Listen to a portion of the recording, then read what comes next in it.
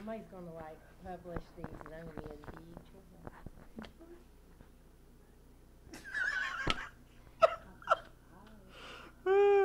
Alrighty then, I have a hot flash and stuff too.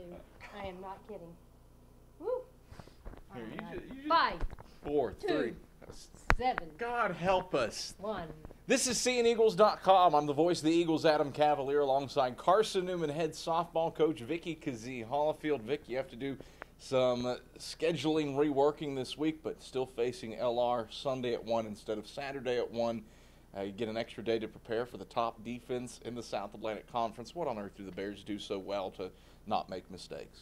Well, that's the whole key. They don't do anything to hurt themselves. They have always, played good defense, and she's just got a strong ball club in all areas.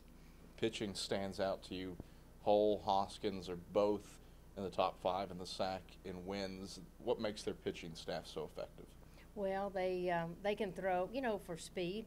They can rear back and throw it if they need to, but they've got all the pitches, and that just keeps batters off balance, and that's key.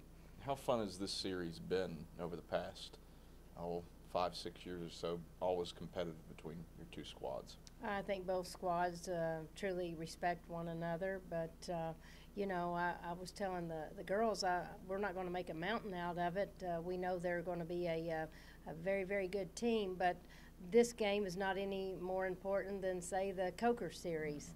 Every time you step out there and play a conference team, basically you're trying to put your team in the best position, for the conference tournament.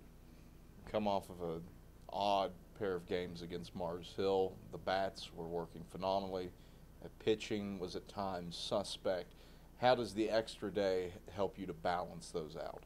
Well, I think our pitchers have gone back and probably looked at some video and have seen some spots that we've missed. And, everybody's going to have an off day occasionally. You hope you don't have both pitchers having an off day.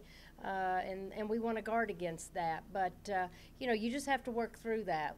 They're in college. You're playing up against good teams. Every outing is a new day, and I want that to be their approach. We've talked a lot about LR's defense against, again, a league low, 43 runs allowed, but the Bears' offense has come to life at times too. What stands out to you about what they do at the plate? Well, again, they're just solid, on the offensive side, and they've got 2 or 3. Batters at any time, they can put it over the fence. So we know we've got our work cut out for us, but I'm sure they're looking at our stats and thinking the same thing. So I'm sure, once again, we hope it's a good matchup.